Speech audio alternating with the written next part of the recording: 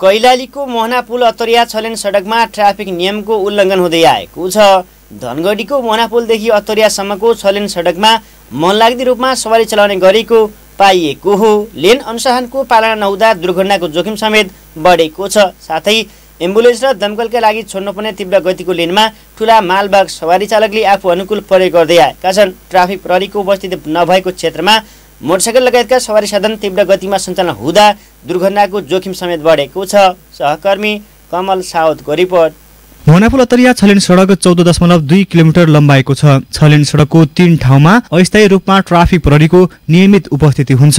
धनगढीको traffic Chaura, Rajpur Chaura र गेटामा सधैँ traffic हुन्छन्। तर मोहना पुल अत्तरिया छलेन सडकका बाँकी स्थानमा भने ट्राफिक नियमको उल्लङ्घन हुँदै आएको छ। ट्रक, टिप्पर तथा ठूला मालवाहक सवारी साधनहरू तीव्र गतिमा लेन अनुशासन विपरीत सञ्चालन हुँदै आएका हुन्। जिल्ला ट्राफिक प्रहरी कार्यालय कैलालीका प्रमुख Deepak Malla.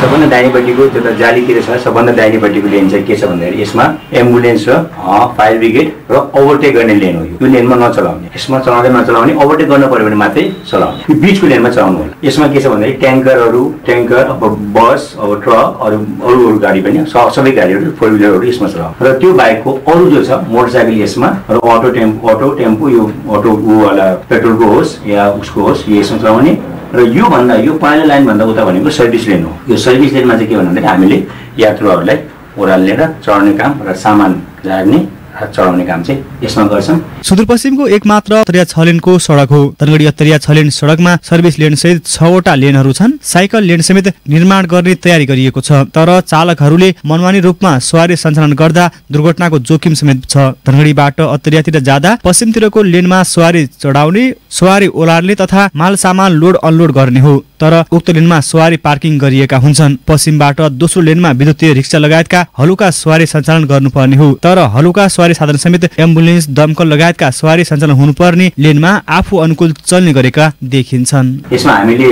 Pick and drop हो भन्छौँ। यो पिक एन्ड ड्रप पनि गर्छौँ। यसमा यसले पार्किङ गर्न मिलेन, यो लेनमा यो ठाउँमा पार्किङ गर्ने, सिक्सनमा पार्किङ गर्न मिलेन र यसको ओभर स्पिड भनेको सबभन्दा म्याक्सिमम स्पिड भनेको 60, त्योभन्दा माथि जानु भएन र अटोहरूलाई चाहिँ लगभग 20-30 मा हुन्छ र मोटरसाइकल 40-50 मा र ठुलो गाडीहरू चाहिँ 60 भन्दा माथि नजाने प्रावधान छ।